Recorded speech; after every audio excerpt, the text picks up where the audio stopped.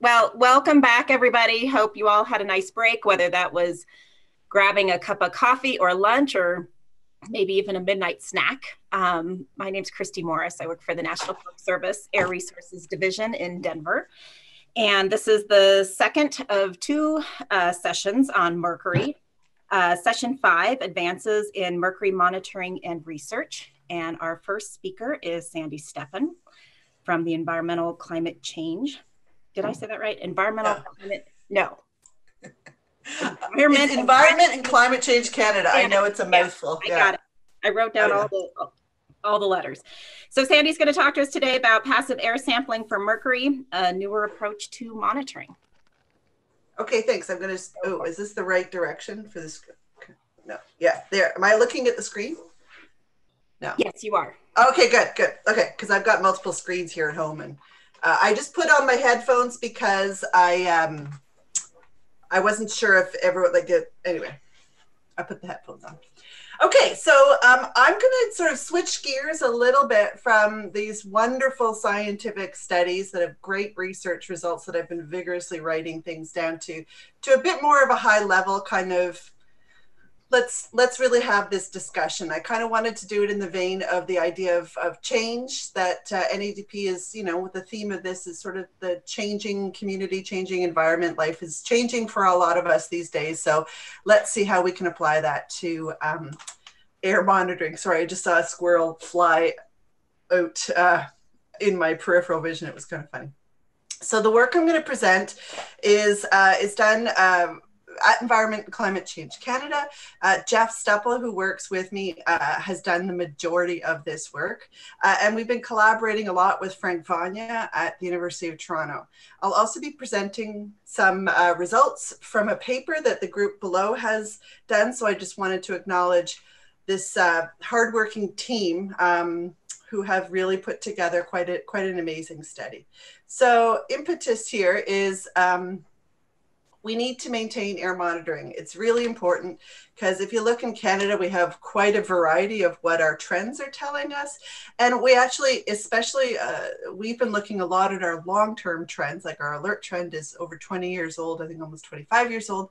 And we're seeing changes in those trends. So we're not changing our need for air monitoring. In particular in Canada, we are a net recipient of mercury, and I'm sure I've said this and I'll say it for years, well over 95% of anthropogenic mercury deposited in Canada comes from outside of Canada. So it's really important for us in Canada to continue with our air monitoring programs. But, as the philosopher says, change is the only constant in our lives these days. So we have to consider there's a lot of things driving change and what impacts monitoring of mercury, specifically atmospheric monitoring. We've all talked about the Minamatic Convention, and that's really starting to have quite a significant impact on our thinking and where we're going. There's a lot of new methodology that's been developed. We had great presentations all today demonstrating the new technologies. The new information coming from everything is changing also how we need to look at our monitoring, like the isotope stuff, for example. Like that's just such a great tool that we need to really dig into to look at our monitoring strategies. Climate change, obviously, funding availability, that's changing how we have to do monitoring. Politics is having, unfortunately, quite a big impact on things. Hopefully some things are going to change. And the old guard is actually changing over, and I actually consider myself part of the old guard. So the newer generation is coming in. They're enthusiastic and ready to start embracing sort of these new technologies, and I think that's a really good thing. And also our priorities are changing, especially in lieu of our nasty little COVID that's changing. Whether we wanted it or not, it's been changing a lot of how we do our work. So as I say, changes in the air in Canada, we did our national science assessment. This is really, it looks like Canada is doing so well in our monitoring, but the state right now is that we've shut down a lot of our sites. And it's due to a variety of reasons. It's not just due to funding. The funding's one.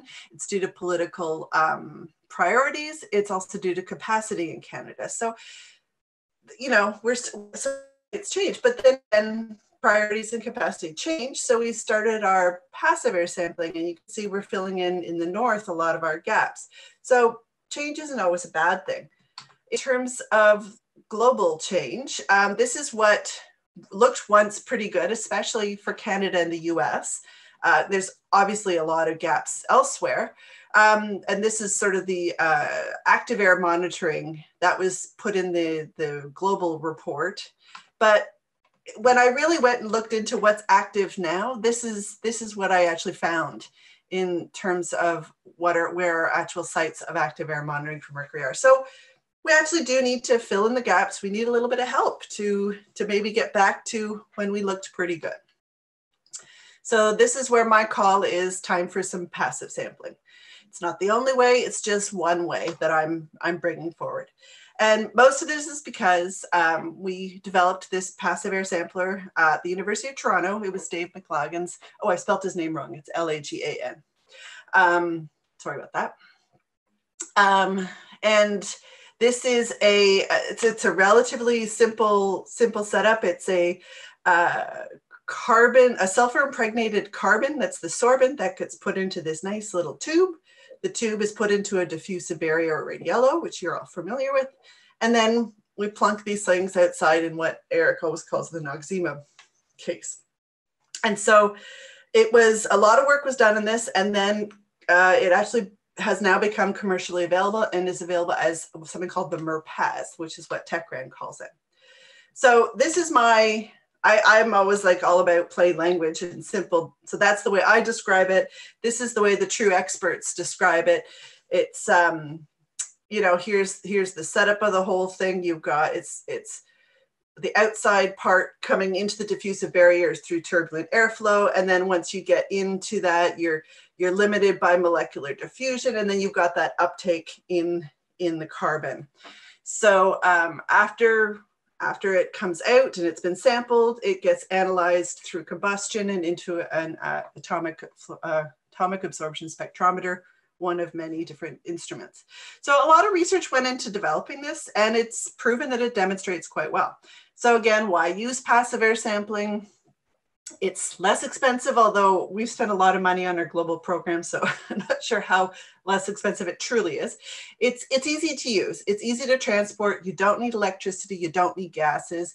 You really don't need any high quality person to do it. Anyone can go out and put it out. You can do lots of deployments, can do remote sampling. But there are limitations to it. Absolutely no doubt about it. There's limitations to it. So it depends on what science question you want. So the big science question that I'm working on is really to do with the Minamatic Convention on Mercury and filling those global gaps. So as we know, the convention came into force. We've had a few Conference of the Party meetings or COP meetings. The next one's coming up in 2021. And part of the focus right now that we're working on with the Minamatic Convention is developing a guidance and developing a framework in which we can have a global monitoring plan. And if we were successful, we'd have a program, but right now it's a plan. And there's a lot of guidance being sought by the Minamatic Convention to the scientific experts to really help them through how to do this. And so we had an expert group come together, put together a framework, and that framework was based on 4 policy questions. And the one that relates to the monitoring here is, have the changes in the environment, in the emissions and releases, can we see those reflected in the changes in environment? And for those of us who are in the atmospheric monitoring world, that's where our monitoring comes in. So to address this, we wanted to have a global network. There's really little appetite in the policy community and in the funding community for this. So the second thought that we had was fill it with a network of networks, and then do passive air sampling, a combination of passive air sampling, active air sampling, and all the different techniques that everyone uses, combine them all together and fill all these gaps. And our idea was to initiate a pilot study to demonstrate the proof of concept to use these passive samplers we developed within a combination of different networks. So how it works is we basically take this MERPAS sampler, we send them out, they're duplicate samples put up for 3 months. There's a blank that goes with it. And this is all Jeff's baby. He's completely developed how to do this, and it's just worked really effectively. We send them out in these buckets, and they've worked really well. So we've sent them out and they've come back. So right now, here are the sites that we have. This is just for my program. So we have 55 sites altogether. We've had about 285 samplers deployed, and we have about 200 of them sitting in the lab. So the idea was I was hiring a postdoc. She was coming in April, and she was going to analyze them, and I'd have all these lovely results for you guys at the fall meeting. But as we know, our little force of change came into play. And actually, I feel like my samples are being held hostage at my lab, because I actually have not been allowed back in the lab since March, nor has Jeff. So we haven't been able to even send these to TechRAN for analysis, which is what we're hoping to do, because we're not allowed to work on our lab. So I have no results to show to you. So I'm a little, sheepishly coming to you and saying I was promising nice results last year, and yet I have nothing to show for it this year, except a lot of frustration and a bunch of samples in my lab. However, not all is lost, because with change sometimes comes opportunity, and therefore we had the chance to sit down and do a big analysis on a project that we were working on in 2019, which was this field in a comparison for 3 different types of passive samplers. So we were collaborating with 2 separate groups, one from Italy at CNR, one from IVL in Sweden, and then our MERPAS, so between U of T and TechRAN here in Canada. So I call them the Italian, Swedish, and Canadian samplers. And there are 3 different types of samplers that have been developed by each of these institutes for exactly the same purpose of monitoring atmospheric mercury on a long-term basis to get spatial and temporal trend information. And these are what each of the samplers look like. So I'm just going to give you a little brief overview, because I have about 4 more minutes, a little brief overview of how we set up this study and what the major findings were of this inner comparison. So here's what the Toronto setup looked like. So we had these 3 samplers at 2 different sites. So one, the whole system was set up in Rennes in Italy, and then the whole system was set up in Toronto outside our building in Canada. So we had 11 different types of deployments, and so altogether 22 deployments. You could see the blue here. It shows you had the a bunch of 2-week periods, a bunch of 4-week periods, a bunch of 6-week periods, and then one for the whole time period. And those were repeated at the same time at each site. At both sites, we had active TechRAN Mercury monitoring, so that we can also have that gauge. And then we blindly submitted our data. So we didn't even look at the TechRAN data. So we had the TechRAN data completely separated from the passive air data, and we didn't until we sent all the data to David, who graciously accepted to be our gatekeeper and didn't allow anyone to cheat. We didn't even, in Toronto ourselves, we didn't look at our data as compared to the TechRAN data. So it was a really well done blind study. And so then once it was all sent to David, he then distributed it all to the 3 groups, and we all started doing our analysis. And so the data was used to look at, obviously, concentration data, detection limits, accuracy, bias, analytical, and sampling precision, and basically uptake, sampling rates, the whole thing. It's a very long paper, but it's really nicely done and really goes in depth. And I have to credit the Italians for initiating this, and especially Frank Vagna, because he really, really did a very good job on constraining and keeping us all in line as to how to really do this beautifully. So it's a really nice study, and I think we're going to be submitting the paper shortly. So I'm excited about that. So just some details on the 3 different methods. So I don't like acronyms and all these sort of things. So I'm going to say Italian, Swedish, and Canadian. The design principle for the Italian and Swedish were those discs you saw, and then those really rely on what we call axial diffusion. So it's sort of a one-way diffusion. The difference here between those two and the MERPAS, as you saw, we had a tube, so that was radial diffusion. So you get more collection coming from all the way around versus just sort of the one way. The sorbent material for the Italians is this titanium dioxide, and that is, the gold is, I think, sputtered onto that, and it's a big mesh.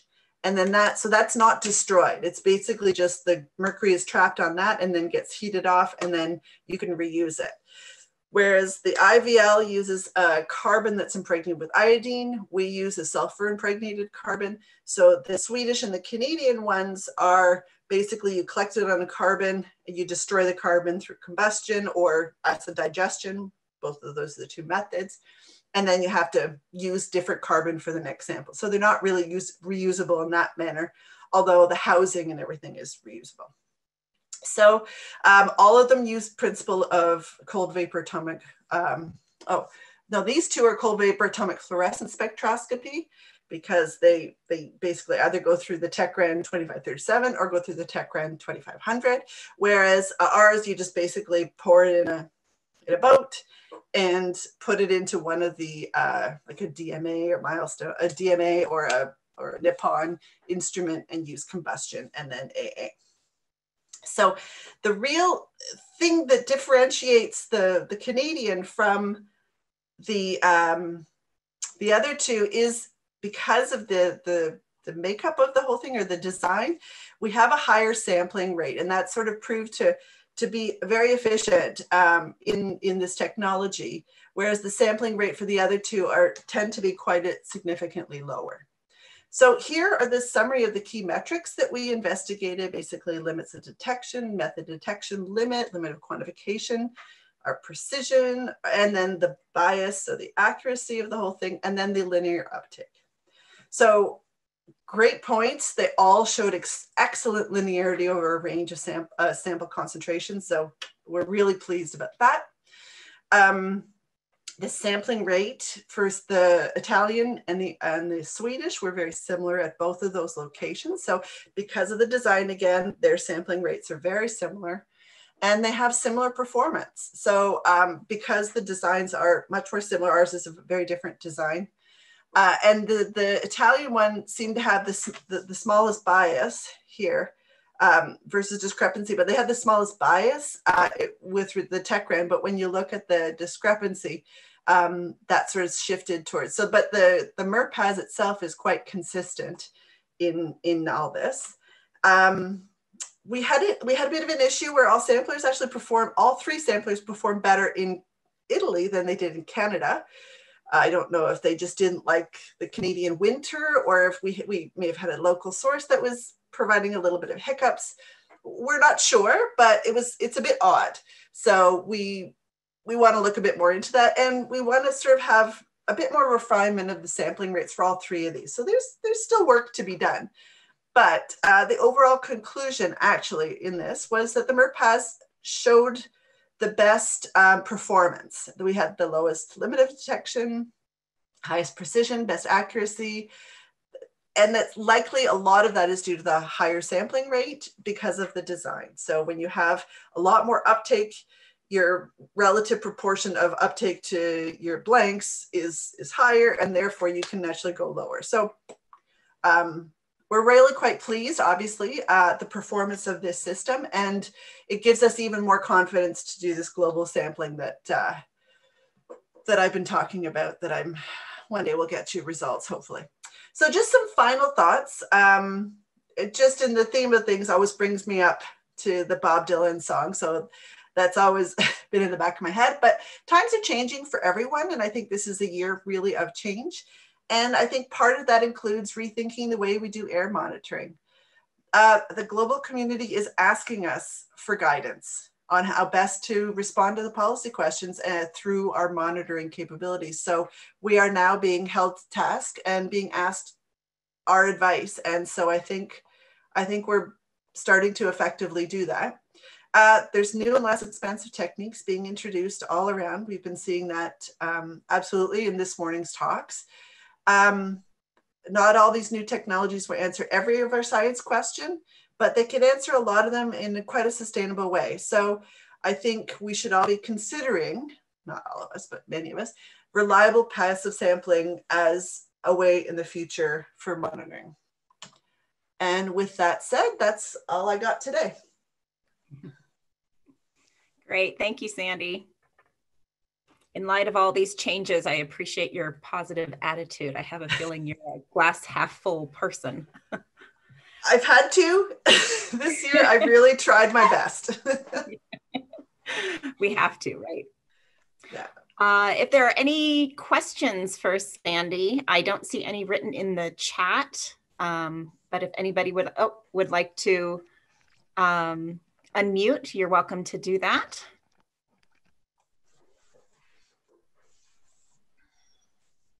Hi, Christy. This is Russ. Hi, Russ. Got back online. Power's back on again. Great. Sandy, I have a question. You know, as a modeler, I'm really looking for data that's on a lot shorter time scales than what you're getting with a passive sampler. Would it be possible to apply some very simple ventilation system and get this technology to work on maybe daily scales? Would you get enough sample in one day? I think it really would depend on the concentration levels. I don't even think you'd need the carbon is really good at pulling in the mercury there. So I don't like if you had really high concentrations. Yeah, I think you could do it on daily. Mm-hmm. I think if you want the daily, you might want to look towards what Japan has been presenting and what Dave has been talking about, because it's kind of like it's smaller than a TechGran, yeah, and it's active sampling. So it forces it through. I'm not sure how we would pump through the design as it is. So I don't think the design can be altered to pump things through per se. I think daily would really push it unless it was a real contaminated site. But you can't, because we have this high radial diffusion happening. There's a lot of surface area to pull the mercury into. So we can, I mean, the 2-week samples, you're going to get the better precision and better accuracy the longer you go. So you have to then work with your uncertainty if you want to have the shorter time period. But I think depending on the concentration, you could do a week, 2 weeks. Mm-hmm. But I think that's, again, it's the question you want to answer, and then you apply the technique to the question you want to answer. Yeah. I was definitely glad to see, you know, what Dave's got going there. And you know, this looks like this is a bridge to that. But I don't know how much, you know, what the price of one of Dave's devices are versus one of these. So, you know, a lot of questions, but it's interesting. Thank you. Thank you, Sandy. In the interest of time, I think we'll keep rolling here, but there is a question from Linwell Martin in the chat that I know you will address. Thank you. Our next speaker is May Gustin. May, do you want to go ahead and share your screen? May is from the University of Nevada, Reno, and she'll be talking to us today about active and passive systems for measurement of gaseous oxidized particulate bound and reactive mercury. Oops. And we see your presentation. Hello, everyone. Nice to, yep, got it.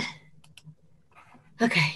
Yeah, it's nice to see or hear everyone and get to listen to some mercury talks. So what I want to talk about today is active and passive systems for gaseous oxidized particulate bound and reactive mercury. I'd like to acknowledge my co-authors on the talk, Sarah Dunham-Cheatham, who works with me, Seth Lyman, Stefan Osterwalder, who Kevin sang many praises for, and I do also. Joey Wong, who actually worked for me as a postdoc in like 2012 to 16, and Lei Zhang from Nanjing University, who helps us with thermal deconvolution of thermal desorption profiles. So just to remind everyone, In the air, we have gaseous elemental mercury. It's weakly water soluble, so it's not really what you expect to get in wet deposition. Global average concentrations 1 to 2 nanograms per meter cubed. It has a lifetime of an hour to years. It's typically 95% of atmospheric mercury concentrations. What I'm going to focus on is primarily gaseous oxidized mercury. It's typically divalent. It's highly reactive and water soluble. And particulate bound mercury. It's condensed, semi-volatile, bound to aerosols. It's primarily oxidized mercury. And then also, I combine these two in a lot of these slides and just describe that as reactive mercury, or RM. So I just want to point out, this is the TECRAN system that people have been using for quantifying gaseous oxidized mercury and particulate bound mercury.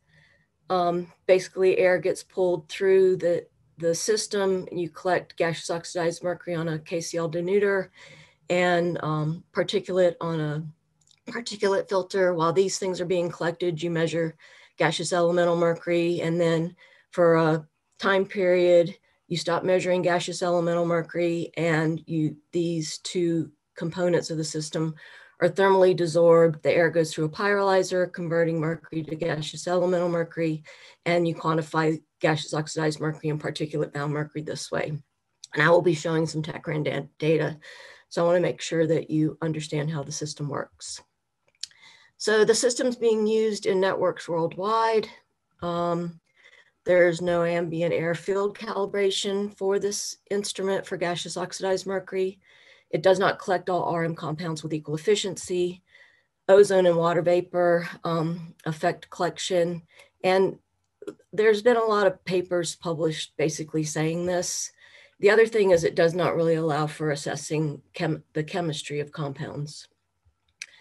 And I just wanted to point to one, because here are our Arrowhead passive samplers, surrogate surfaces for measuring dry deposition of GOM. We don't think it collects PBM. If it does, they're really small particles. And this is a picture of it being deployed in Florida. We are also working on gaseous elemental mercury and GOM passive samplers for concentrations. We made measurements at 3 different sites. And basically I just have, and we use cation exchange membranes as the collection surface.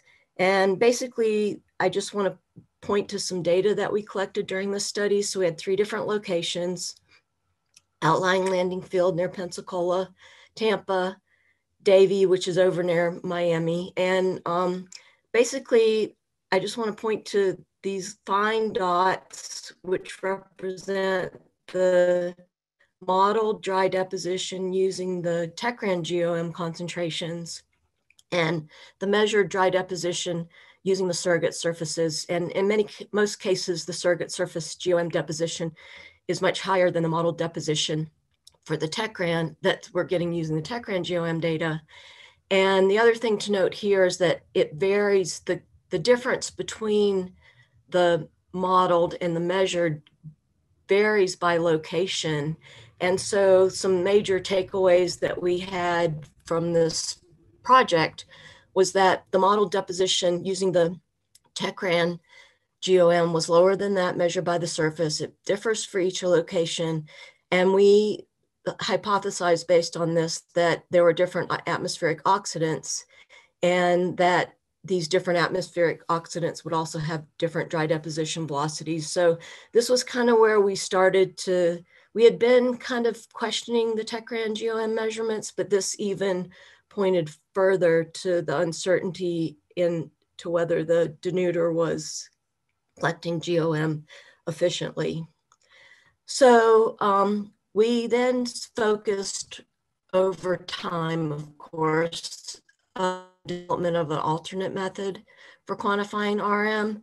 And we use 2 different types of membranes. We use the cation exchange membrane, and this is an active system where we're actively pulling air through the membranes. And these cation exchange membrane is used to quantify RM. It does not take up GEM, and these samples are digested and analyzed. And we also have nylon membranes in the system, and we use these for identifying the chemistry of the compounds. It does not take up GEM. And these are thermally desorbed, and we thermally desorb the ambient air samples and then compare them to profiles that we've developed based on standard compounds that we have permeation tubes for. And this is what this system looks like. We call it the reactive mercury active system. We've upgraded it from what we've used in the past, and this is discussed in the atmospheric environment paper.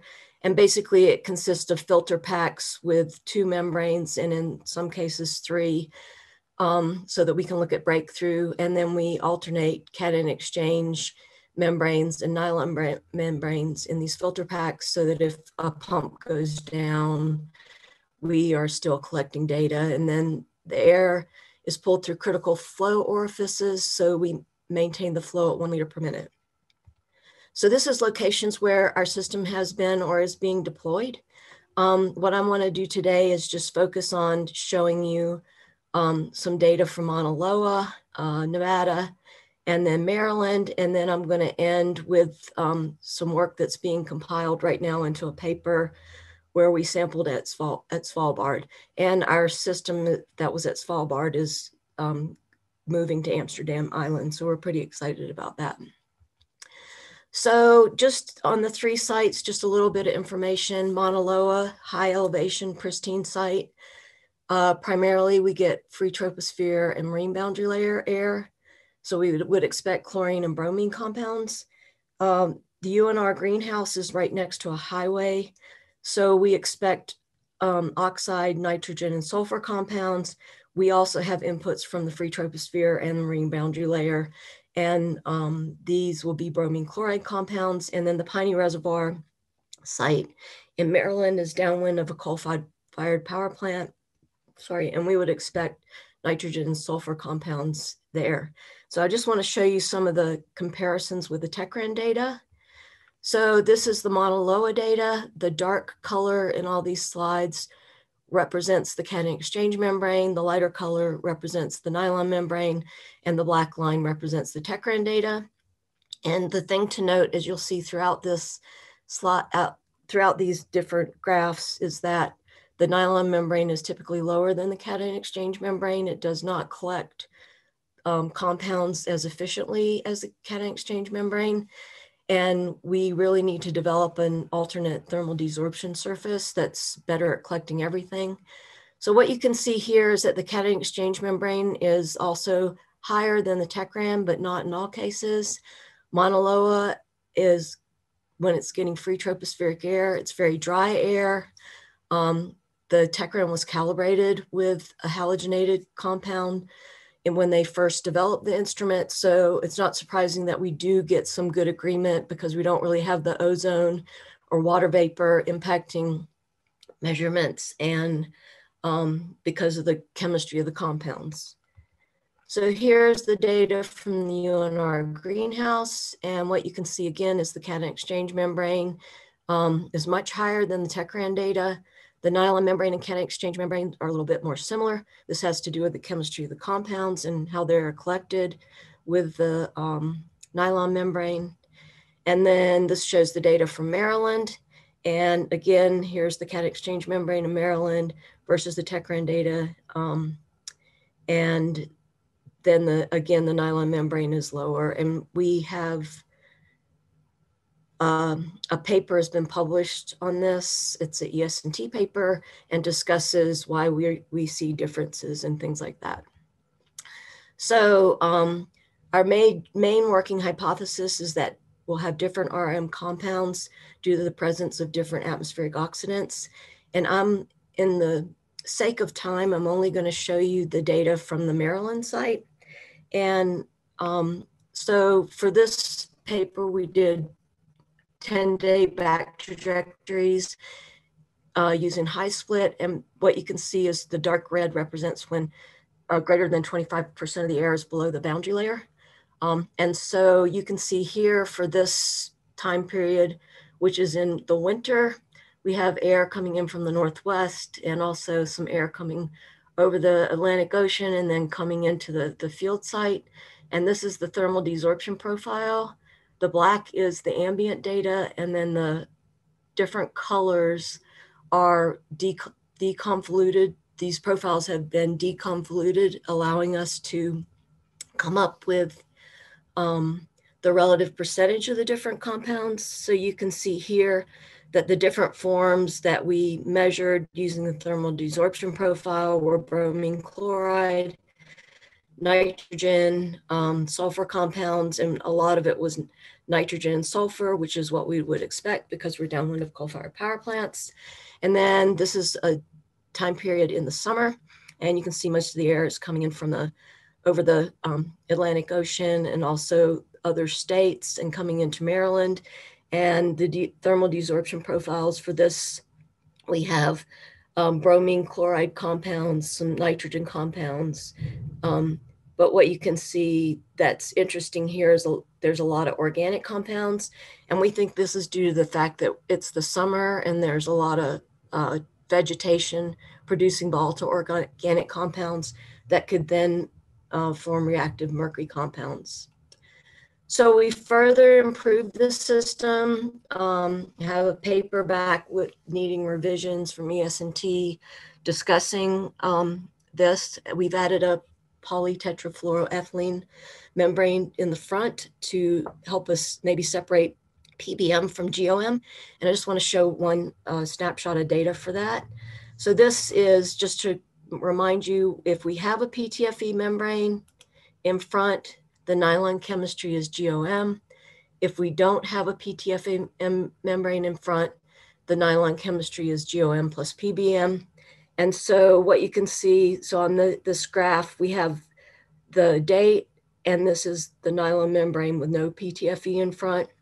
And this is the nylon membrane with a PTFE in front. So this is essentially GOM. And you can see that we get higher with the no PTFE because of the PBM component. And you can see here we're getting oxide compounds on both. This bromine chloride nitrogen compound doesn't show up on the nylon membrane with the PTFE in front of it. And here's just another example where we have nitrogen sulfur compound that's not showing up as in the GOM component. So some really interesting ability to just look at trying to understand GOM versus PBM chemistry as best we can for now. So the last thing I want to focus on is data from that we're collecting at Svalbard. And this is a large collaborative effort. And I need to just acknowledge that, all our work has been funded by the National Science Foundation. So you can see there's a lot of people that are participating in this project, and Stefan's actually working on the paper right now and hopes to have it submitted before the start of the new year. And you can see here are our surrogate surfaces and our active system deployed at Svalbard, and it's got they have a TechRAN system also operating. So what I'm going to do is talk about dry deposition also, which we have modeled using the TechRAN concentrations and also the active system concentrations. So basically, here's some data for the site. And what you can see, the dark gray is PBM and the lighter gray is GOM. So you can see that at times they do have a lot of PBM on the TechRAN system. And then this is just the average TechRAN over the 2-week sampling period. And you can see that the TechRAN system is much lower than the cation exchange. So the cation exchange membranes are in red. Oops, cation exchange membranes are in red. And then Jerome Sankey has used these polyether sulfone membranes that are different than ours. So this is comparing drones polyether sulfide membranes with ours. And so you can see that there's fairly good agreement. We need to do a little bit more testing to compare these. And then the yellow is our nylon membrane, again, being lower than the cation exchange membrane, but these being much greater than the TechRAN measurements. And then here's the GM data, because the other thing we were interested in doing was looking at mercury depletion events and what happens with the chemistry during depletion events. Over here, we have the deconvoluted thermodesorption profile data. And you can see that most of the compounds are bromine chloride, and we have a lot of nitrogen compounds, and then some sulfur and there's some organic compounds, some sulfur, and a little oxidized. The thing that's interesting here is we're trying to really figure out where the nitrogen is coming from. So that's a big thing that we're trying to understand. But so just interesting data that we've got as part of this project. And then this is just to estimate dry deposition at this location. So remember I showed you, we have the Arrowhead samplers, and Arrowhead is a GOM measurement. So you can see here's the dry deposition, and the red is the cumulative dry deposition. And what you can see is the GOM measurements here, the cumulative dry deposition, are higher than the RM dry deposition calculated with a model using the TECRAN concentrations. And then here are the concentrations calculated using the, sorry, I had one thing written down. Meshed it up. I may not be able to find it. Anyway, so, okay, don't worry about it. So you can see the modeled dry deposition using the active system concentrations, and it's much higher than we're getting with the TECRAN data. And we basically used a modified version of Zhang's, Li-Ming-Zhang's dry deposition model, and used an alpha beta equal to 2 and a tundra surface. And for the cation exchange membrane, that we set the resistance of the surface to 0. So just interesting. So just some conclusions from that. The Arrowhead sampler provides a measurement of GOM deposition.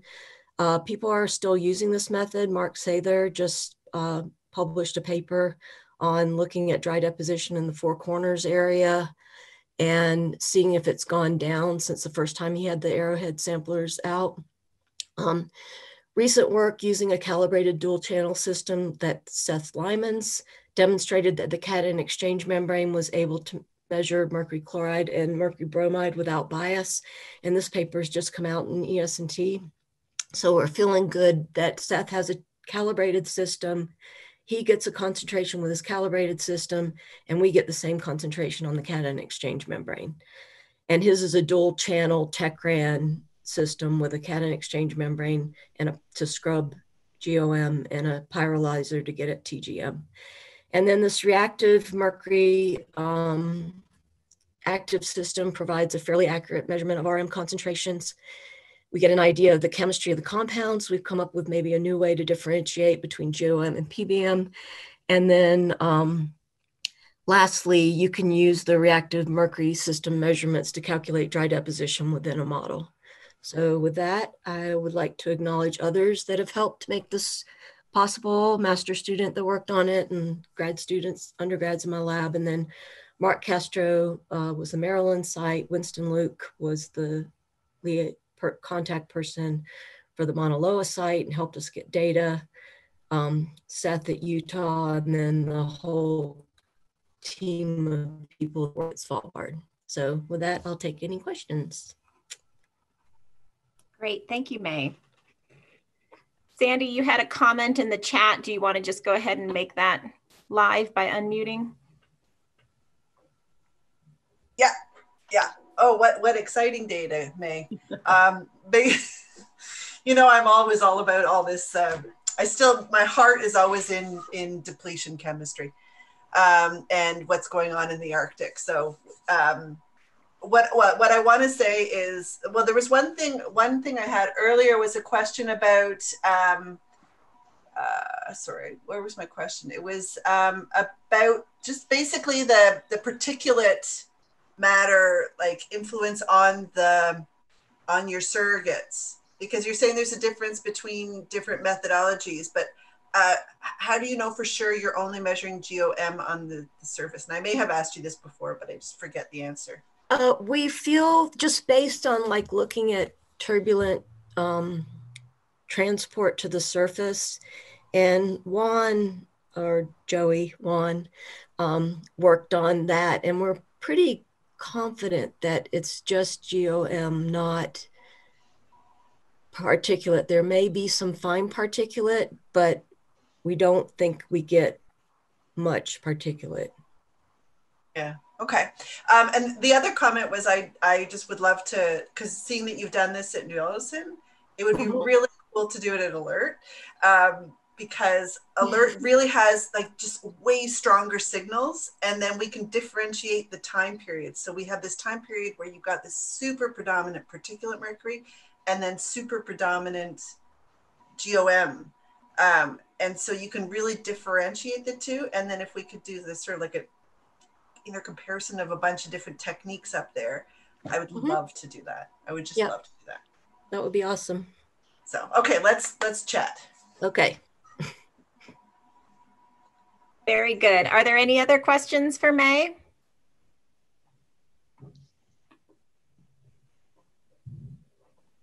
Okay, May, thank you so much for being here and presenting your studies. We appreciate it. Sure. And we will move on. Krista Romero, will you go ahead and share your screen for us? Okay. I was just going to, Daniel, are you presenting for him? Yes. I wondered. Okay, very good.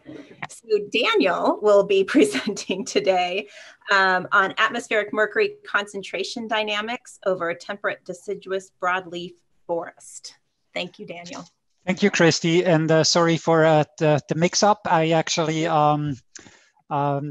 I wasn't supposed to present two presentations, but my grad student Chris wasn't able to fill in here because of COVID-related lab closures and lack of progress. So I put together a few slides of preliminary results. So it's going to be a short talk, not as detailed as I wished we could, but I want to give you some insights of the work we're trying to do and some very preliminary results. So I'll be short, so it'll help us to catch up with the schedule again. Great, thank you. So this morning I presented some results of an annual flux measurement here at Harvard Forest, and it's clear that these are very technologically intensive types of measurements, and it's unlikely we're going to be deploying these types of measurements across dozens of sites, or certainly not hundreds of sites. So what we do have instead is we do have a lot of atmospheric monitoring stations, and we've heard a lot of exciting new techniques that allow us to look at seasonality and diurnality of atmospheric concentration patterns. So what we want to analyze is, if we reconcile these atmospheric concentration records with the underlying flux records, how much can we infer about the underlying fluxes by just looking at atmospheric concentrations? So hold on. Okay, so in 2007, I published a paper where we actually compared the TGM concentration record at Mace Head with the atmospheric concentration at Mace Head, and we did the same thing here in the Southern Hemisphere at Cape Point. And what we observed is that we saw a very nice seasonality of both the GM record and of the CO2 record. And being a plant ecologist, so I immediately thought about plant assimilation and kind of looking at the Keeling curve type behavior of TGM similar to CO2. And in the Southern Hemisphere, we basically lack this seasonality, partially because we have much lower land masses than in the Northern Hemisphere. So a couple of years ago, Martin Jiskra led an analysis that did this very comprehensively across many sites in the Northern and Southern Hemisphere. And what he basically recorded is that when we look at the GM concentrations in the Northern Hemisphere, these are the blue lines, the seasonality here, they very strongly track the leaf area index, or NDVI index, which is basically a measure of greenness. And if you add CO2 analysis on here as well, you see these very strong summertime depletion concentration of GEM and CO2 along with leaf area index. So this works pretty nicely in remote sites in North America. It kind of breaks down if you look at urban sites, as you would expect, because you have local or regional pollution. So this kind of seems to hold true for very remote sites. It works pretty well in Europe as well. So again, this is a agglomeration of several stations here. GEM showing this nice summertime seasonality in sync with the leaf area index. So, but because we don't have flux records at these sites, the questions we want to ask us is, are these seasonal behaviors of GEM in fact related to underlying ecosystem uptake at these sites or at some sites? Can we apply the same methodology to look at daily patterns, daily peaks and daily minimums? So what's the relationship between concentrations and fluxes on a daily scale? And then the overall question is, can we at least infer qualitatively about the directions of GM flux by looking at these atmospheric mercury records? And can we infer about the direction of the underlying fluxes? So we're using that flux record that I showed you earlier this morning that we developed at Harvard Forest, and we are comparing it to our absolute mercury concentration observation that we measured above this forest. So this is a 2-year record where we have fluxes starting about here, and this here just shows basically the seasonality of the GM concentrations. Already very nicely evident that it shows a summertime minimum here at this site at Harvard Forest. It shows a wintertime maximum. And then as we go into the summertime periods, we see minimum concentrations again. So we have a clear seasonality of atmospheric mercury concentrations. We can actually show the seasonality by doing this type of graphs where GM is here on the y-axis, and on one of the x-axis here, we have basically the seasonality, and then on the secondary axis, we can have the seasonality. And what you can see very clearly is we see this very nice seasonality with the summertime minimum here at this remote site in the Harvard Forest. First summer, second summer is nicely repeated in the 2 summer months. We also see some diurnality. I'm going to get to that later on. So clearly, when we look at this type of records, we have to be aware that it's not only about sinks, but it's also not only about sources. So we can actually start to construct some windrows analysis, some pollution roses, and actually look under what meteorological conditions do we have a significant enhancement of atmospheric mercury concentration because of advection, because of transport from some area. So here at Harvard Forest, we learned we have to be really careful when we look at southern wind directions, because we kind of have the greater New York area and even Boston area that seems to lead to some contributions of regional pollution levels here at this site. However, if we look at the dominant west wind direction, where we have most of our wind directions coming from, we are in a quite clear or clean air sector at this site. So let's compare these concentration variability to the measured underlying ecosystem exchange that we quantified by micrometeorological flux methods. So I showed this graph before. If we look at the fluxes, we seem to have clear deposition in the summer month. Here's a flux record from May 19 to September 20, and we see to have neutral to emission fluxes in the winter. So the goal of Chris's work is really to quantitatively relate these two records, basically how much of the concentration variability that we see here at this site can be explained by the underlying fluxes.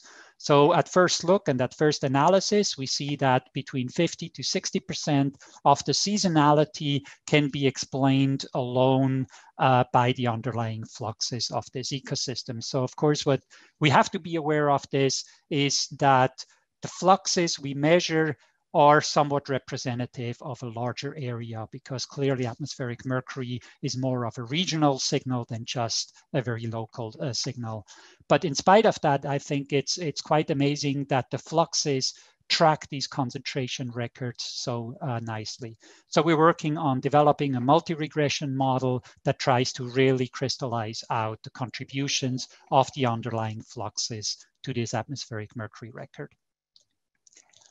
So the second question is, does this work on diurnal pattern as well? So if we look at fluxes we measured here at Harvard Forest, and for example, we show some diurnal pattern, we see in the summer a clear signal of daytime uptake of mercury by the forest here in June and July of 2020. If we look at CO2 fluxes, driven by photosynthetic CO2 assimilation by plants, we see a very, very strong diurnality of these fluxes. So can we translate that, or how does this translate into atmospheric concentration? Well, when we look at the concentration records at this site, what we basically see is if we look at CO2, CO2 seems to do exactly what we expect it to do. We have a very strong drawdown of concentration during midday, and this is very strongly driven by this photosynthetic uptake of CO2. However, if we look at diurnal pattern or diel pattern of GEM, we see that a completely different behavior. So we don't see the daytime drawdown that we would expect based on the underlying fluxes. Instead, we see a nighttime drawdown of concentrations, and we see a daytime enhancement of GEM at these sites. Now, one could think of, oh, maybe the kind of the photochemistry, the re-emissions of GEM back into the atmosphere dominates these patterns, but that's not what our flux record shows. Our flux record actually shows that we should see a daytime minimum in concentration, because even during the daytime in the summer, we have a dominating deposition flux. So what plays into a role here is the boundary layer mixing. So what happens is that during the daytime, you're starting to have vertical turbulence mixing of the planetary boundary layer, and that actually brings or advects air masses from higher up in the atmosphere into the boundary layer that is depleted with mercury because of these surface uptakes. So it seems that on diurnal patterns, the relationship between the fluxes and the concentration clearly breaks down, and we want to explore actually, is there any statistical way we still can infer about these daytime uptakes that our fluxes suggests. So on a side note, at nighttime, actually, the nighttime depletion, we can relate that to nighttime uptake that we observe at these ecosystems as well. But clearly, we cannot just use some simple linear regression between CO2 and GEM, because there's different mechanism related to planetary boundary layer mixing that act on these two trace gases. So our future work is we now have a handful of annual data records of GEM fluxes. So Kevin presented one this morning, and we have a few records over some grasslands over in Europe.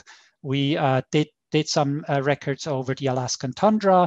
So we're starting to have a few data sets where we have fluxes and concentrations available, and where we can start to evaluate statistically these relationships between atmospheric concentrations and underlying fluxes.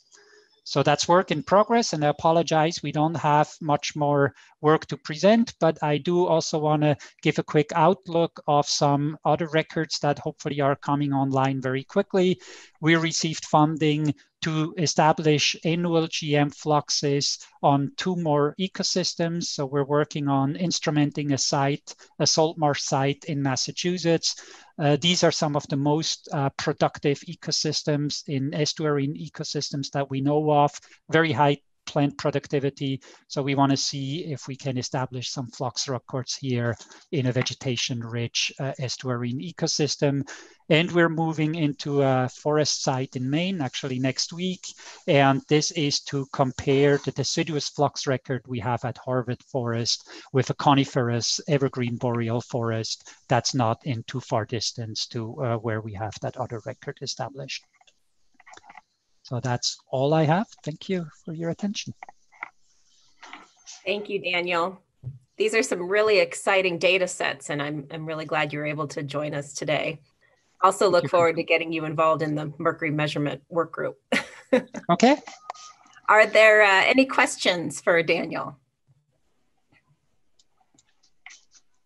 Hey, Christy, I actually have a question for Daniel.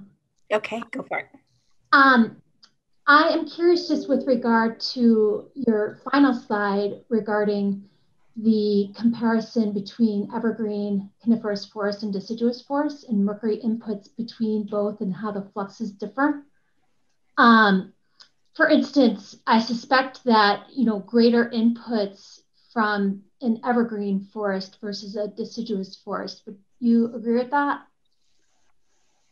Yeah, I think that would be my expectations. I think there's a lot of work out there that compare coniferous foliage with deciduous foliage, Right. and the directions go kind of in different ways. But clearly, the evergreen forest does have active leaf area throughout the whole year. They may not be physiologically active, the needles, during all of winter, but they would provide the surface area. So one hope we have is if we can use these comparisons to kind of distinguish between stomatal uptake and non-stomatal passive uptake some more, and comparing those two data sets should allow us to at least get some insights into that. And yes, I would expect that the coniferous deposition would be exceeding the deciduous deposition, but we'll have to see. I'm not sure. Sure. Then likewise, that's helpful, but would you suspect that then the underlying deciduous vegetation in a coniferous forest would contribute less significantly than to mercury inputs to the ecosystem, or that it would be a valuable factor to include? No, I think, I think what we're measuring here with these fluxes includes the uptake by the leaves. So we believe that the mercury that's being taken up by leaves constitutes much of that signal we see here on GM deposition. And so, yes, we believe that vegetation probably plays a very dominant role in this transfer of GM to the ecosystems. Right. In and those then so even the underlying vegetation too, yeah? Yes. Mm-hmm. Yeah. Okay, thank you. That's helpful. Are there any other questions for Daniel? Okay. Thank you so much, Daniel. Thank you. And Chris, I saw that you're on. If you wanted to go ahead and start sharing your screen. Sure. Chris Beckley with the EPA will be talking to us next on surface air mercury fluxes and a watershed mass balance in forested and harvested catchments. That's right. Thanks for the introduction. You can see my screen? Sure can. Yes. Okay. Very good. All right. Well, apart from the co-authors of the presentation, Colin Eaglesmith, Mike Tate, and Dave Krabanoff, a lot of other people have contributed from multiple agencies to make this project happen. So I'll start out by acknowledging them briefly there, and then get into the context for this project. So study takes place in the state of Oregon in the Pacific Northwest, and a very large part of the land area of Oregon is devoted to forestry. About 25% is actively managed for logging. And this part of the country also has high atmospheric deposition, largely driven by the fact that it rains a lot in the area. And so we're interested in how this mercury coming in from the atmosphere is impacted by changes in the landscape from forestry. And people have been studying the impact of forestry on mercury cycling for 15, 20 years. Many studies coming out of Scandinavia have touched on this, and a few from the Midwest in the US and Canada. And what makes this study a little bit unique from the others is that the logging that occurs in the Pacific Northwest is often done in very mountainous and steep terrains. And so this is one of the few studies that focuses on a really steep mountainous catchment, looking at these impacts. So our study is part of this larger study called the Trask River Watershed Study. And we were able to tag on this mercury component onto this larger study, which was done in cooperation with the timber industry. And it's a paired catchment study where there's these three main catchments shown here in blue, kind of orange, and purple. And within each one of those catchments, there's these sub-basins where one was logged and one was not logged. The unlogged area shown in the blue, in the green, and the red being the logged area. So each one of these catchments has a sub-catchment where we have these paired measurements. And we looked at multiple components of the mercury cycle in this paired study. The first one was looking at fluxes to water. So all of the watersheds had gauging stations, had flumes constructed where they were looking at discharge. And a couple of years back, we published a paper that focused on those fluxes to water. And not unsurprisingly, when you remove the trees, you increase the amount of discharge. We also saw a subtle increase in the filtered mercury concentration. We didn't see any change in the particulate mercury concentration from the harvested and unharvested catchments. But because of that large increase in discharge, the total mercury loading increased as a result of the forestry operations. And then there's another paper that came out from the same area that focused on the impacts to the food web, and looking at everything from macroinvertebrates to salamanders to songbirds. Across the board, we see an increase in mercury concentrations as a result of timber practices. And a lot of that change is in the biota is more related to kind of basal availability of food resources as opposed to directly correlating with changes in the mercury concentrations. And then the final part of this project, the one that will be the focus of this presentation, is looking at the surface air mercury exchange. And for this, we're using the dynamic flux chamber technique to look at the fluxes, which is a pretty simple technique. Then the great thing about it is that it's very portable and is good for being able to take measurements at one location for a day and then move to another location, and great for capturing spatial variability. And so we take one measurement every 20 minutes and we measured at a single location for 20 minutes. And essentially the way it works is that you're taking the concentration of the air inside the chamber, comparing it to the concentration of the air outside the chamber. And so you can measure deposition or emission of mercury from a surface using that technique. Now, of course, the footprint of these chambers is very, very small, and we're trying to characterize large landscapes with these. And so one kind of way in which we hoped to get at the representativeness of these is by doing all of our measurements in replicate. So we'd always have two flux chambers. Here you can see in the pictures, we have two flux chambers measuring. And the point of this figure here, we're showing surface air flux on the y-axis and then the time of day on the x-axis, and it is throughout all the data from the site. But the main point being that on each figure, we showed the replicate flux measurements in kind of darker and lighter colors. The orange and the red and the light green and the darker green are those replicate flux chambers. And essentially we see the same trends in both chambers across all of our field data. And so if we do a correlation between flux chamber 1 and flux chamber 2, they're highly correlated. So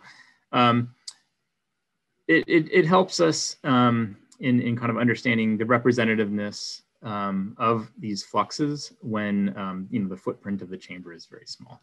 So on to the actual results. So looking at changes over a 24-hour time period. Starting out here, we have the surface flux on the y-axis and the time of day on the x-axis, and the marker here, the dotted line, representing whether it's deposition or emission. And so this is one example from one of our sites that was taken during the summer from one of the catchments. And you can see that throughout the day in the forested ecosystem, it's predominantly deposition with a little bit of re-emission happening for just a few moments during the day, probably when the sunlight happens to hit that particular patch of soil. Now, in contrast, if we compare that to the harvested catchment, we see a very different trend. At night, we see deposition happening, but as soon as the sunlight hits the surface, we see this large increase in flux going into the air. And not unsurprisingly, that correlates very well with solar radiation, which has been shown in numerous studies that solar radiation highly correlated with surface fluxes, largely due to the role of solar radiation in terms of the photoreduction of mercury in that soil pool to make it the more volatile form that can be emitted. And of course, here we see comparing solar radiation in the forested catchment compared to the clear cut. And of course, you cut down the trees, then you don't have the shade, and you increase the solar radiation and increase the flux. So that was the dynamics on a daily basis. Now let's look at it on a seasonal basis.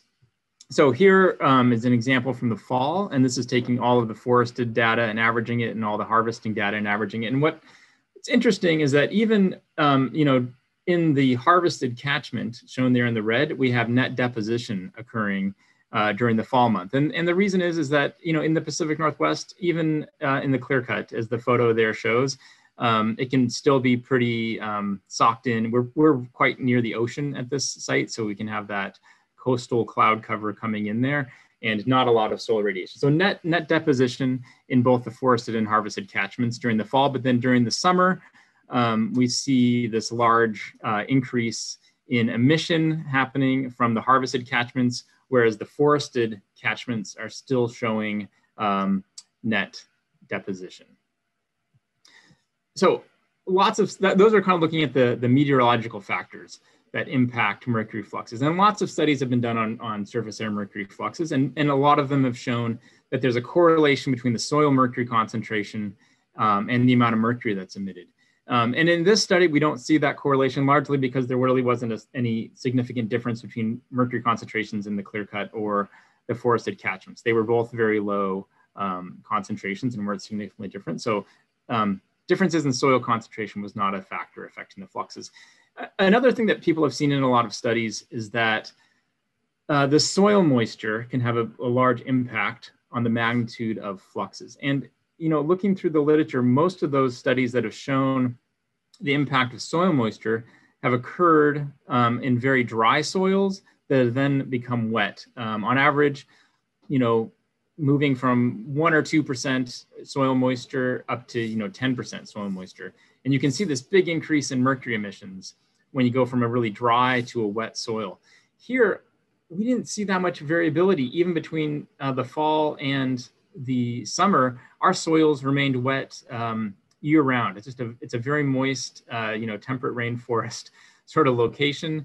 And so we didn't see any large variations in soil moisture, and the subtle variations that we did see did not correlate with our fluxes. But what we did see in terms of surface characteristics that impacted our fluxes was we did see, as the soil organic matter increased, we saw increased deposition, showing that linkage between the vegetation playing a role in accumulating mercury, and also during forest harvesting, the removal of that organic matter or decreasing that organic matter, resulting in an increase in mercury being released from a system.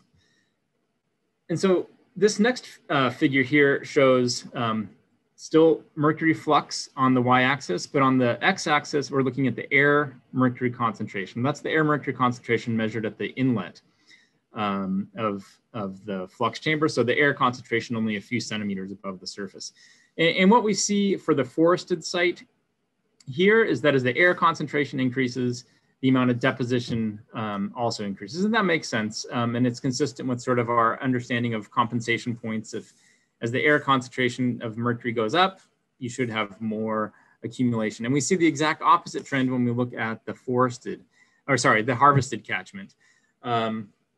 The trend is that when the flux goes up, when you get net emission, then the air concentration goes up, suggesting that those releases from the surface may be impacting the air concentration. And when we step back and we pool all of our data from our forested site of the air mercury concentrations, to compare it between forested and harvested, we see that the harvested areas had significantly higher air mercury concentrations, which are probably driven by increased releases from the surface. So now, just a couple more slides here, and this is going to be combining the fluxes from that go to water, the aqueous fluxes versus the air fluxes. And we had the water fluxes measured throughout the year. We went out in every month, so we have these monthly loads. And so this is plotted over a year time period with month on the x-axis, and then the flux on the y-axis, and then the dark green being the water flux, and the light green being the flux to air, which we didn't measure every month, but we scaled those over the year based on changes in solar radiation hitting the soil surface. And the takeaway message from this is that, you know, almost year round, we predict that the forested catchment would be net deposition, with maybe a slight period of emission during September there. And you can kind of just see the magnitude of the two fluxes. In general, the flux related to the air exchange is larger than the magnitude of the flux in the water. Now, very dramatic difference when we look at a harvested catchment. The red line being the flux to water, the yellow or orange line being the flux to air, and we see that big shift from deposition to emission. And there's also, you know, while it jumps out that it's most dramatic, the difference between the air fluxes, we do see between this green line and this red line, a difference in the flux to the water too. And we were able to write a whole paper about the difference between that line and that line, the water fluxes, but it's obviously a much more subtle impact than what we see in terms of happening with the air exchange. So last slide here, kind of putting all these pieces of the puzzle together. So here we have estimated deposition to the ecosystem happening. This was just from a CMAQ model run. We have wet deposition in the blue and dry deposition estimate in the gray coming to the forest ecosystem. And if we look at the forest, we see about this being the 0.46 being the amount of mercury lost to runoff, which is about 1.5% of the mercury coming in.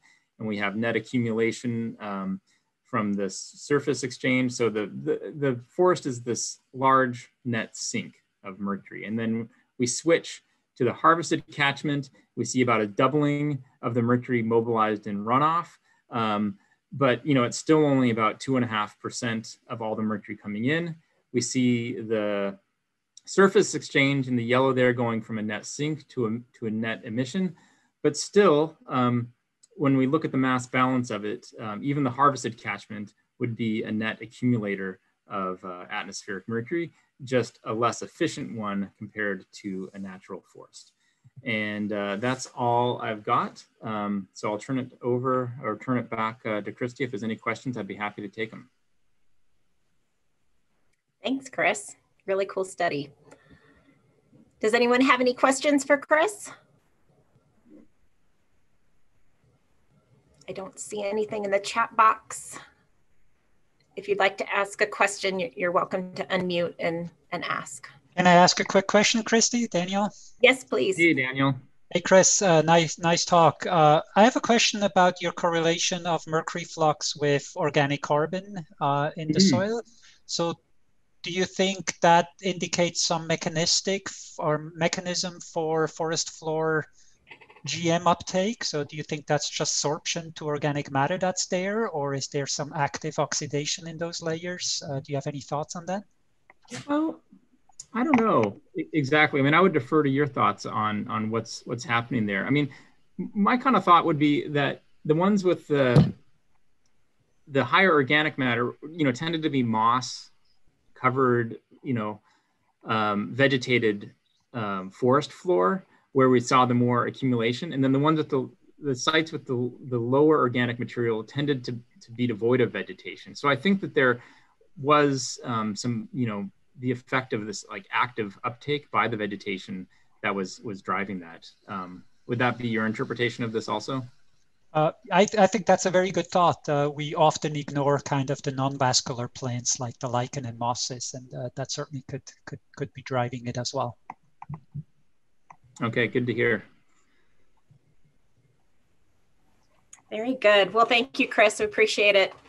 Sure. And we are exactly on time. Way to go, people. Our next talk is by Mark Sather. Mark, if you're there, if you want to go ahead and share your screen.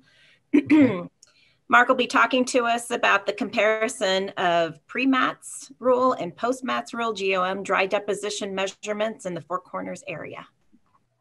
Well, good afternoon, everybody. It's noon here in Dallas, and I'm really enjoying the Mercury presentations today. I'm going to give a summary comparing pre-MATS, the pre-Mercury and air toxic standards rule, GOM dry deposition measurements that we took in the Four Corners area back in 2009 to 2011, and compare those to the post-MATS rule measurements that we recently completed from 2017 to 2019. And I want to recognize co-authors of this presentation, Shaibal Mukherjee from our EPA Office of Research and Development, North Carolina, and Luther Smith, a contractor in Durham, North Carolina with CERCO. So again, the purpose of our study was to do this comparison. We took the baseline measurements from August 2009 to August 2011, and then we followed up at the same sites, August 2017 to August 2019. Significant actions that took place over the past 9 years.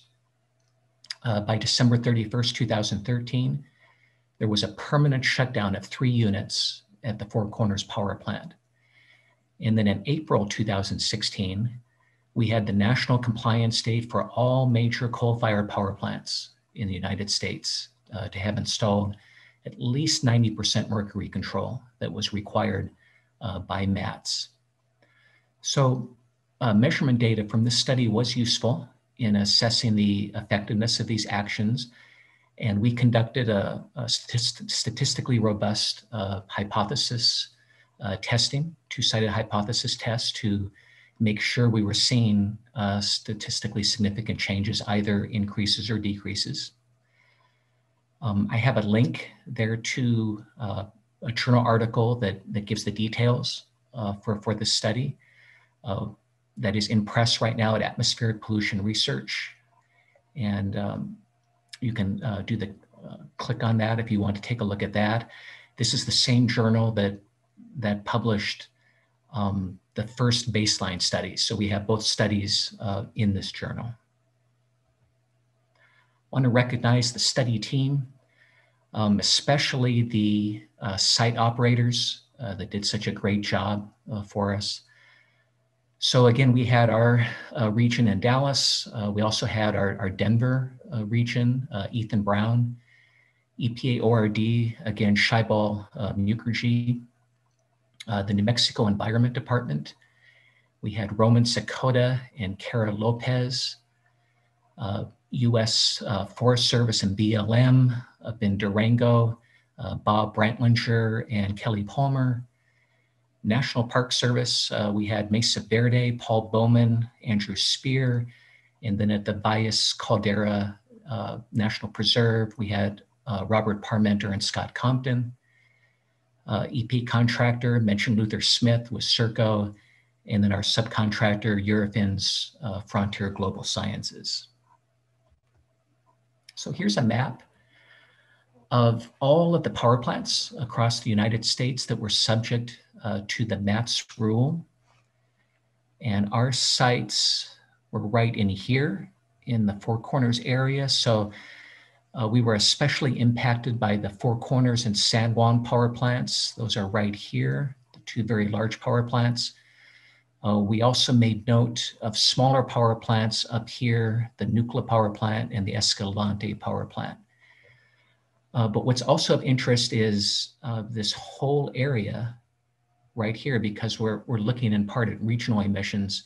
We have a lot of coal-fired power plants in the Mountain West. On this slide, want to show where our sites were. We used the same 6 sites in 2017 to 19 that we did in 2009 to 2011. And up here, we're showing the detail of the elevation. CO96, which is our Molas Pass, Colorado site. This is our complex terrain, high elevation, and it's very remote. 3,249 meters above sea level. It's only affected by regional and global anthropogenic mercury emission sources, negligibly affected by local sources. So that enabled an excellent comparison of regional and global versus the other 5 sites right here that had some local influence. So right here we have Mesa Verde, CO99. We have Farmington Substation, which is close to the 2 large power plants, which you can see in the columns, Four Corners and San Juan. We had a city site, NM99 at Farmington Airport. We had a regional oil and gas site, Navajo Lake. And then we come down here to the caldera, right here by his caldera preserve. And then at the bottom here, I want to point out the population density. So we do have the city of Farmington, the Farmington MSA, Durango, Cortez, small cities up here. And then down here, the Caldera Preserve is impacted by local sources from Albuquerque, Bernalillo County, quite a large area, about 900,000 people MSA, and then Santa Fe and Los Alamos to the east. Wanted to give a picture of some of the sites. So there are three sites here. Upper left, we have Paul Bowman at Mesa Verde. This was our highest GOM site. In year 3, we recorded an estimate of 11,542 nanograms per square meter during that year. It's at 2172 meters above sea level. And during the 4 years of our study, 09 to 11, 17 to 19, GOM dry deposition represented 30% to 65% of the total deposition. We had 2 sites, Mesa Verde, and then CO96 is our Molas Pass site. Both of these sites also took wet deposition with the NADP weekly setups. So over here to the upper right, again, is our Molas Pass site, 3249 meters above sea level. The GOM dry deposition during the 4 years ranged between 14% to 27%. This was our lowest overall GOM site. Year 4, the last year of our study, 2,237 nanograms per square meter per year. Lower right here is Bob Brantlinger. The Molas Pass, as you can see, complex terrain, would often receive a lot of snow. So hats off to Bob for always getting to this site and always making the change out. So we really appreciate that. And then finally, lower left, this is our Farmington Airport site, NM99, 1674 meters above sea level. You can see our setup. Dr. May-Gustin showed earlier the surrogate surface. That's what we used here with the arrowheads. So these are the Mustang S membranes, polyether sulfone, cation exchange membranes facing down in the arrowheads. And we would take 2-week integrated samples. We did have a few. We had a government shutdown we had to weather during late 2018 into 2019. And so we took 4-week and 6-week samples. We were very happy with the precision. We didn't see any degradation in the precision. So we were still able to continue to get good data from those 4-week and 6-week samples. let's start looking at the data. This is a time series of the contiguous 2-week integrated time periods for all 4 of our study years. So on the left, left first half, these are the first 2 years, 2009 to 2011. And this is 2017 to 2019. We have all 6 of the sites right here. Generally, the spring and the summer GOM dry deposition was greater than the fall and the winter. So that's right here in the first year, second year, third year, and fourth year. You'll see the highest values for the GOM in nanograms per square meter. And again, these are usually 2-week integrated samples. You will also note that CO96 Mollis Pass, which is in blue right here, was notably lower for the GOM dry deposition compared to the other 5 sites. On this graphic, we show the differences between the first 2 years and the last 2 years for the GOM dry deposition. On the y-axis, we have the annual arithmetic mean of the 2-week integrated GOM dry deposition estimates. We have the 2009 to 2010 data pictured here, the 2010 to 2011 data pictured here, and then we come back in the 17 to 19 time period after the Four Corners power plant shut down 3 units, and we had the national MATS compliance date. And so what we saw is a statistically significant decrease of the GOM dry deposition at Mollis Pass, CO96, and that's here in the gold, the bottom site, especially in the 2019 data. And then we saw statistically significant increases in the GOM dry deposition at both the Mesa Verde site, that's CO99, this purple line, and then the gray with the Farmington substation. Now, we also saw increases at this green site, which is the Farmington Airport. The blue is Navajo Lake, and the red is the Bias Caldera Preserve, but they were not statistically significant increases. Wanted to show in detail Mollis Pass. This is a time series for all 4 of the study years. And on the x-axis, we have the sampling period running from the 1st of August to the 1st of August for each sampling year. The black boxes are year 1, the 2009 to 2010 data. The purple circles are year 2, 2010 to 2011. Year 3 are the open boxes, and that's 2017 to 18. And then the final year, the blue asterisks, are 18 to 19. And I wanted to focus on this oval right here. This is early April to early July for all 4 sampling periods. And years 2 and 4, so this is the purple and then the blue asterisk right here. They had similar precipitation amounts in the NADP rain gauge, but vastly different amounts, as you can see, of the GOM recorded. We had about 1,000 in year 2 nanograms per square meter and about 400 in year 4, so a great decrease.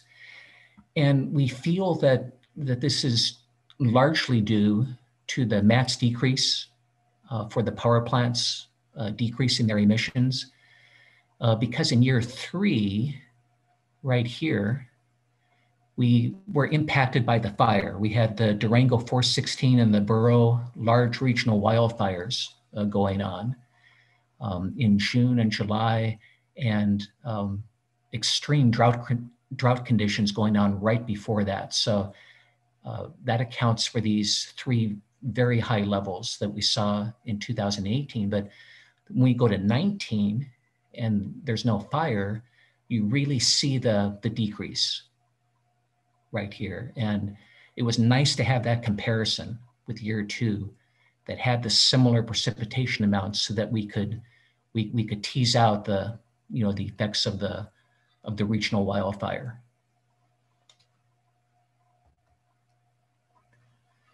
Wanted to show this. We did some high split back trajectory analysis using the NOAA high split model. And what this shows, this suggests the importance of local mercury emissions from cities and oil and gas that's in the area, and also the importance of those occasional large wildfires. So this is June 20th, July 3rd. This was our highest GOM 2-week period at Mesa Verde National Park, where we had over 1,300 nanograms per square meter measured on the arrowhead. So what's shown here during this 2-week period are 6 48-hour back trajectories and 1 24-hour back trajectory. And I'm going to focus on the inset up here. And so what we noticed was that none of the back trajectories went over the 2 large power plants, so Four Corners and San Juan, but instead we had trajectories going through Durango, the Durango area, and also through oil and gas areas. So southwestern Colorado, southeastern Utah, and also northwestern New Mexico. This area contains the San Juan Basin for oil and gas production, and this area contains the Paradox Basin. And so it suggested that along with city local mercury emissions, that we're seeing some impact from oil and gas combustion sources, either flaring or refining going on. It looks like that's notably contributing to the GOM dry deposition in the Four Corners area now. And we also had the wildfires. So late June and July, in this area, Durango right in here, about 15, 20 miles northwest of Durango, you had the large Durango 416 borough wildfire complex. So it suggested that was contributing also. So to summarize, the GOM dry deposition rate estimate decreased 25% at the Four Corners area high elevation remote mountain site of Molas Pass from 0.4 nanograms per square meter hour to 0.3 nanograms per square meter hour. We saw a statistically significant decrease of 17 nanograms per square meter in median comparison values. In contrast, we saw the GOM dry deposition rate estimates for the remaining 5 sites all increase up to a high rate of 1.3 nanograms per square meter hour. We found at 2 of the sites statistically significant increases. That was at Mesa Verde National Park and Farmington Substation of 66 and 64 nanograms per square meter respectively in the median values. And since recent publications, such as Streets et al. 2019, also the 2018 UN Environment Program Global Mercury Assessment, since those publications estimate that overall global has not decreased, and since local emissions at Molas Pass would be considered negligible, we do think that we saw the impact of the MATS and the Four Corners and San Juan power plants decreasing their emissions as likely accounting for the statistically significant decrease in the GOM that we measured at Molas Pass in 2017 to 19. It's also suggested that local mercury emissions from the nearby cities and the oil and gas production areas in southeastern Utah, southwest Colorado, northwest New Mexico are likely contributing to GOM in the Four Corners area outside of Molas Pass. And finally, the higher GOM dry deposition estimates that we saw at all of the sites during the June and July 2018 Durango 416 and Burrow wildfire complex suggests the importance of occasional large wildfires to GOM dry deposition loading in affected ecosystems. And with that, I will stop and take any questions. Great, thank you, Mark. I'll start with a question.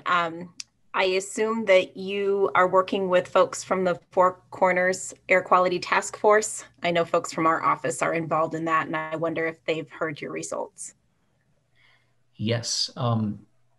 Due to COVID, we haven't had our annual meeting as yet, but I have gotten that out, such as to Mark Jones of the NMED, who usually helps facilitate those meetings. But yes, as soon as we have a meeting, we will give a presentation on that to them. Great, very good to hear. There's also a question in the chat from Dave Krabenhoft. Mark, did you look at GEM pre and post mats as well? Did we? So let me see if I can see that. Sharing.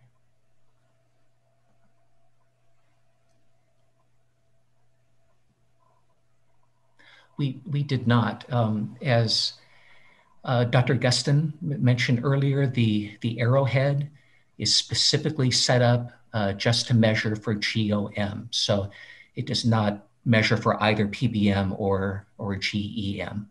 So just the GOM. And another question, any idea why the Mesa Verde numbers are much higher compared to others? Is it due to forest fires you mentioned, other sources in Utah, Colorado region? Also, are windroses different in the Mesa Verde region?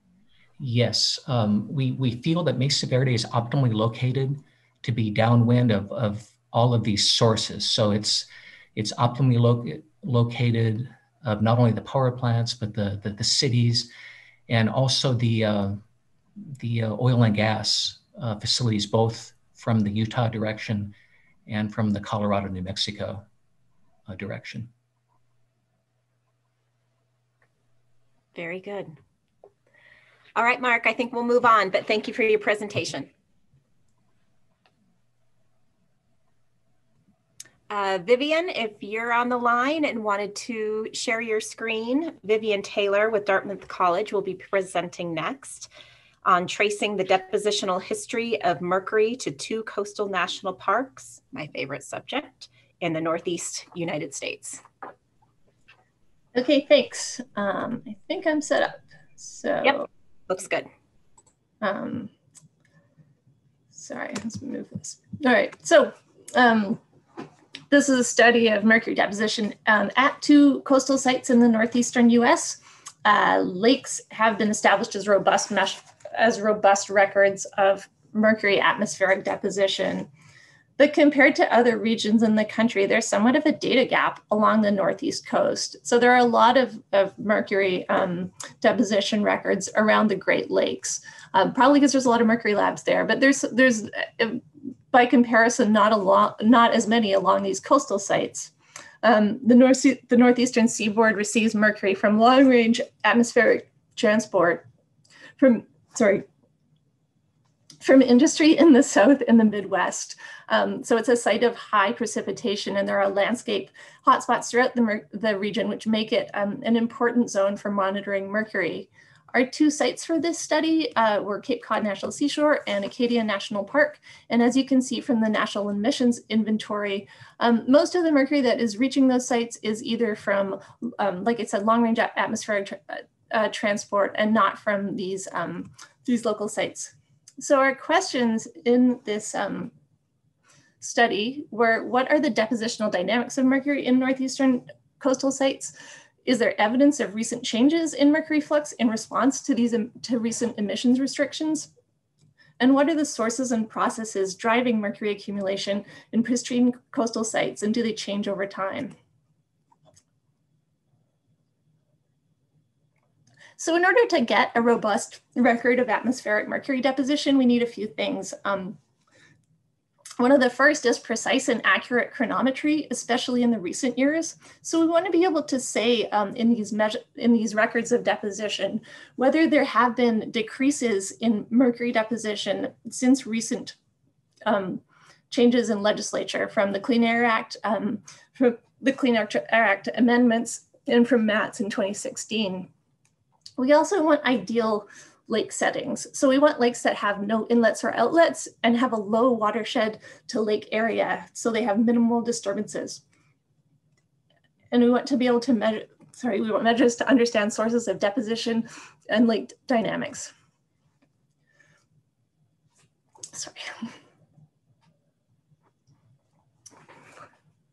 So our sampling designs was to look at two lakes in Acadia National Park, those being Sargent's Pond and the Bowl, and in the Cape Cod National Seashore, those being Long Pond and Dyer Pond.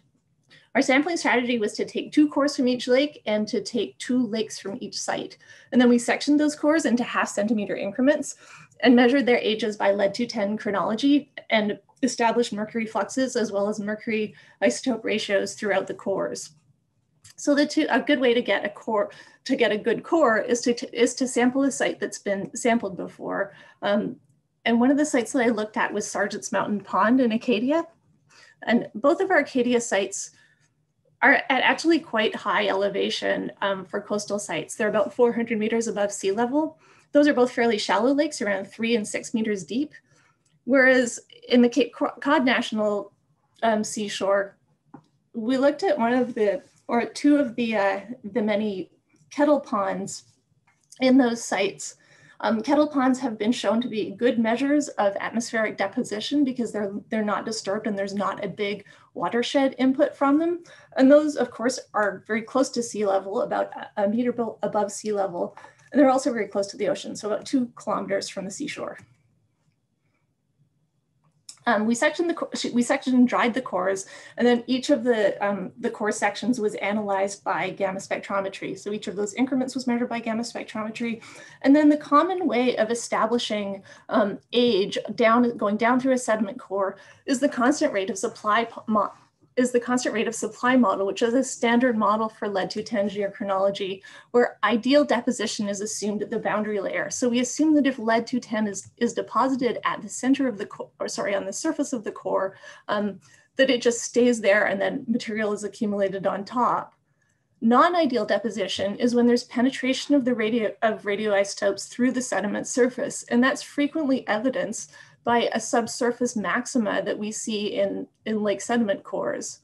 So on the left here, we see that there's this is from a core in Acadia, we see that there's a subsurface maxima of lead-210. And that causes issues when trying to establish an age model.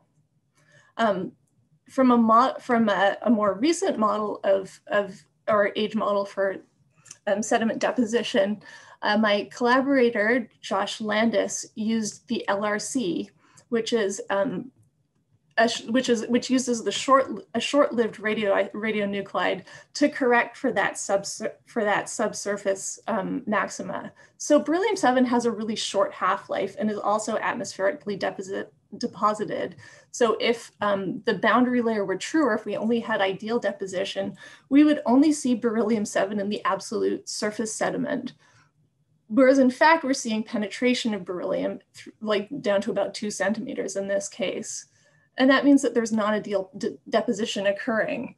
So using the LRC model, we're able to back calculate what that penetration is and get rid of this subsurface maxima, or the effects of this subsurface maxima of lead-210.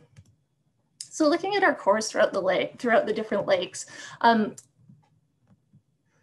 both Sargent's and Bowl, which are the Acadia sediment cores, there is a significant, particularly in Sargent's, there's a significant subsurface maxima of lead-210, as well as beryllium-7 penetration in the surface of the core. Whereas in the Cape Cod cores, Long and Dyer, there is not actually that much beryllium-7 penetration in the surface. What we do see at these two, in the two Cape Cod cores, is ideally we'd like to see an exponential decay of lead-210 going down the sediment core. In the Long and Cape Cod, there is some sort of a change in sedimentation rate or remobilization of the lead that's causing this sort of straightening out of the lead going down the core. And so that's also like a non-ideal behavior of radionuclides in the core. Another issue with trying to get good age models of the core surface is we often also, because by gamma spectrometry we can measure other radionuclides, we often also use 137 cesium and 241 americium, which are the bomb fallout radionuclides, as chronometers, because we know that bomb testing maxima in 1963 shows up as a strong peak in most sediment cores, or in most records of age. There shouldn't be any cesium-137 prior to that peak going down the core. Unfortunately, in New England sediments or in northeastern sediments, where there's soft water and where there's not a lot of clay, the 137 cesium isn't immobilized efficiently. And we tend to see that there's some sort of a smearing of this maxima. So there shouldn't be any, prior to 1963, we shouldn't see any 137 cesium in the core, but it's fairly well documented throughout the Northeast that that does occur. So looking at our cores for 130 for the bomb fallout radionuclides, both Sargentson and Bull again have a fairly strong peak for 137 cesium, which is ideal for dating. It means that we can use that as a chronometer. And again, in Cape Cod, there's this actually quite bad smearing of the 137 cesium peaks. And that may well be due to, these ponds are quite sandy, the ones that we sampled down here. And so there is obviously remobilization of both the cesium and the americium, which have quite different chemistries than the lead. So mercury tends to behave more like lead-210, but the cesium is not really usable as a chronometer. So for the lakes where we have a subsurface maxima of lead, we were able to test the CRS versus the LRC model. And we found that ages of the bomb radioisotope maxima were in better agreement with the maxima of the bomb activity using the LRC versus the CRS model. So in the Sargent's Pond, where we had that strong subsurface maxima of lead-210, the age of the of this 137 cesium peak, which is in blue, corresponds with 1968, whereas by the CRS model, it corresponds with 1980.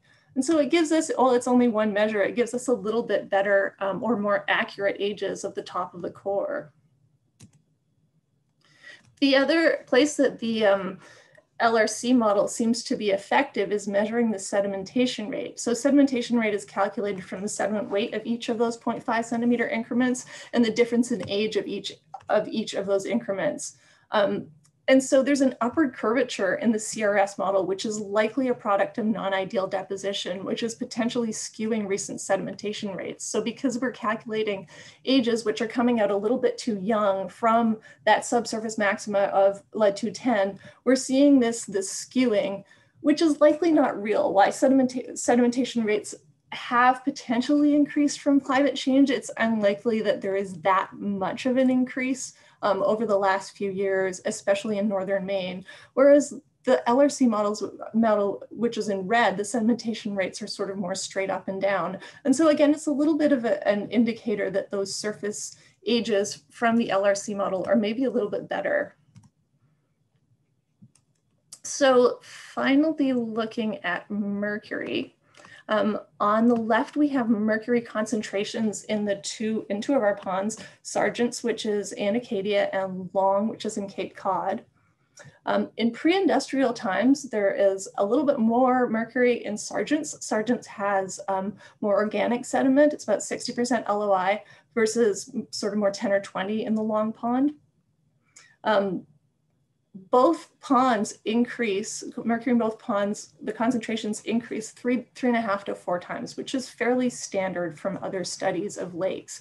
So that seems to be sort of a global, in agreement with global data, that there is, from the time of pre-industrial until the sort of peak of industrialization or of mercury emissions, we see about a 4 times increase. And then in the Cape Cod, or sorry, in the Acadia cores, after about 1970, we start to see a decrease. So following some of those emissions legislatures, there does seem to be a decrease in mercury. Whereas in the Cape Cod, we see the opposite. Things start to increase, or things continue to increase as we go up the core to more recent times. There's also sort of a lag in the Cape Cod core where industrialization or increases in mercury emissions or accumulation from industrialization occur quite a bit later. So in the Sargent's Pond, they begin to increase around 1870, whereas in the Cape Cod Pond, that increase doesn't occur until around 1920. When we calculate those as sedimentation rates, the sedimentation rate in Cape Cod is much higher than it is in the Acadia Pond. And so that translates into much higher accumulation rates of mercury in Cape Cod. And the reason for that is likely more in line with lake processes than it is with a different regional emissions or deposition.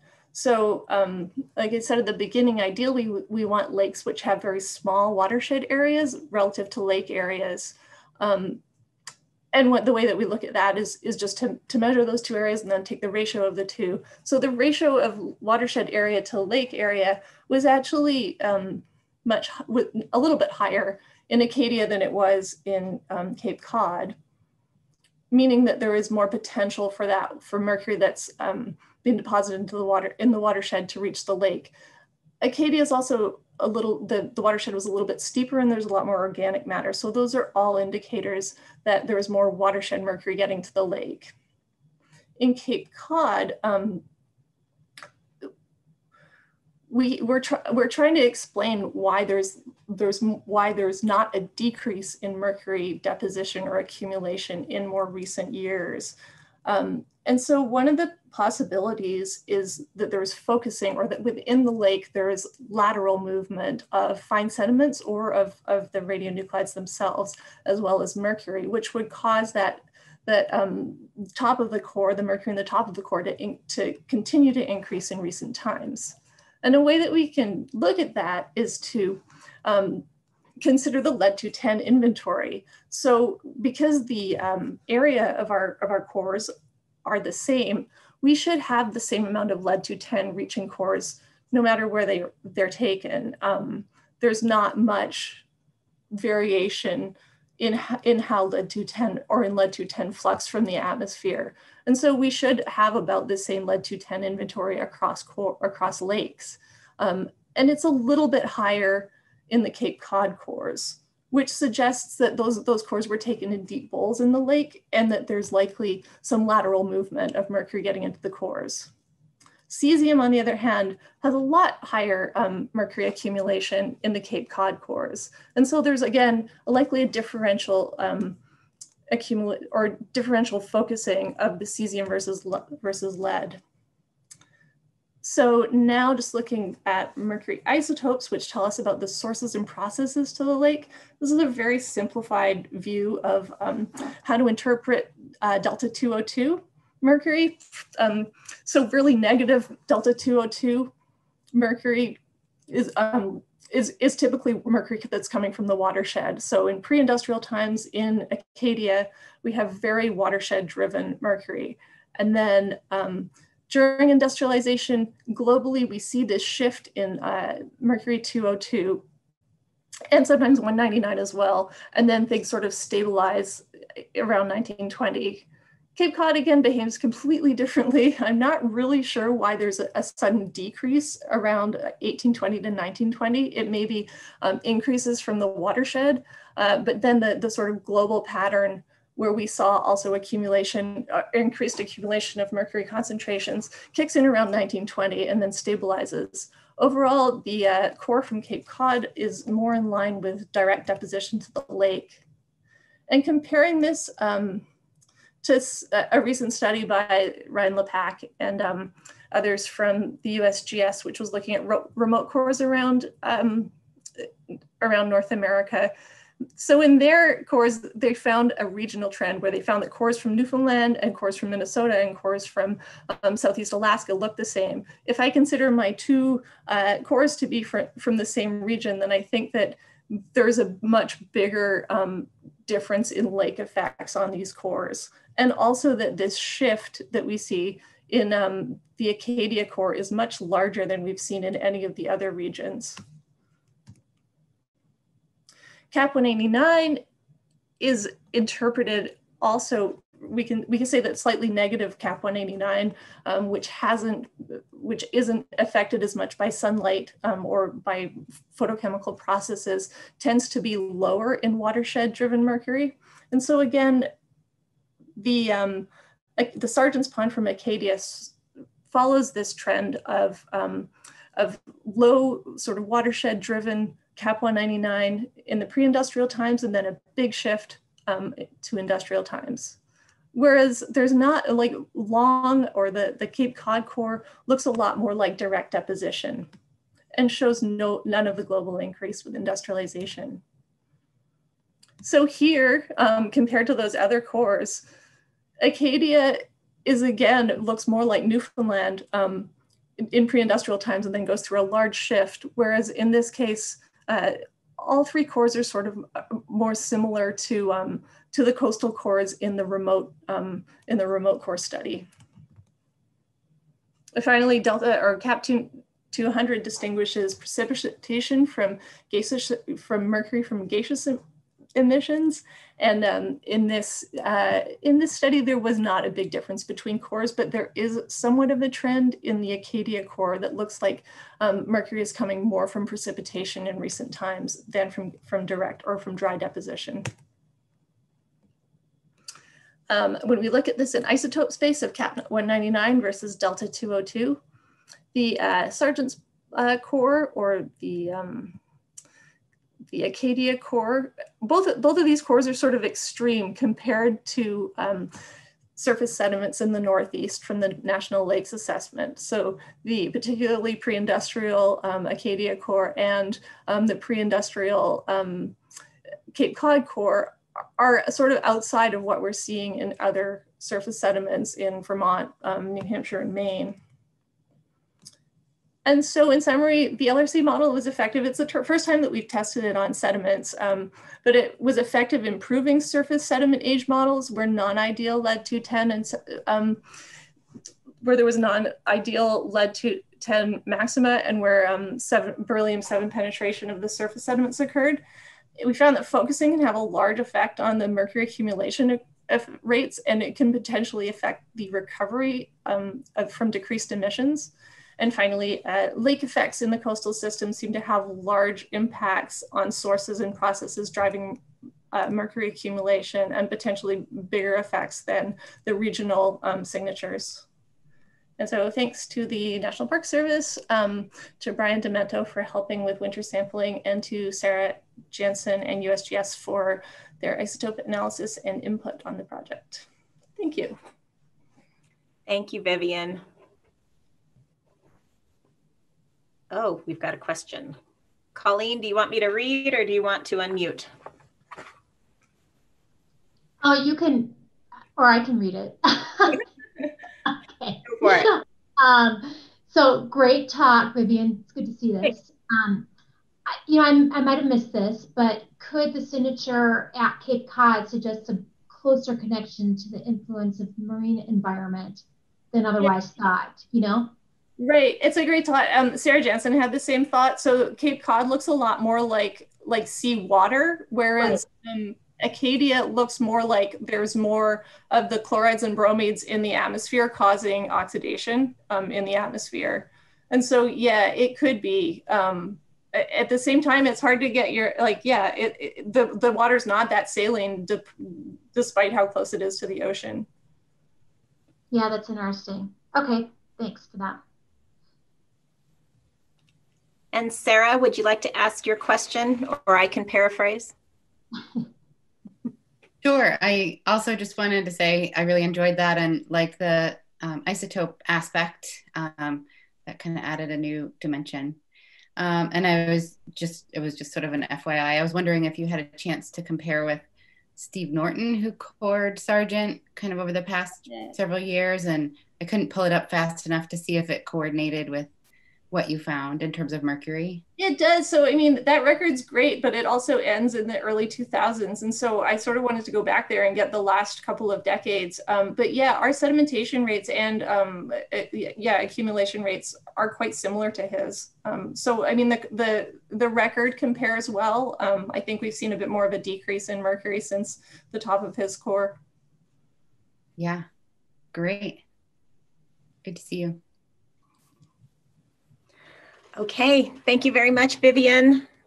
Appreciate the talk today. And that will conclude our second session on mercury today. Really impressed with all the talks, really high quality, excellent studies going on out there. And in this Zoom environment, I miss the applause, but know that we applaud all of our presenters today. And I'll just leave on a note that several of you joined us in the MELD Science Committee meeting on Monday. This is a place where mercury researchers can come to collaborate on a variety of topics. And if you would like to be a part of that group, please reach out to myself or Colleen Flanagan-Pritz or Rick Hoiber or Dave Schmeltz, and we'll get you on the list for future meetings. So thank you very much, and I will turn it over to Greg.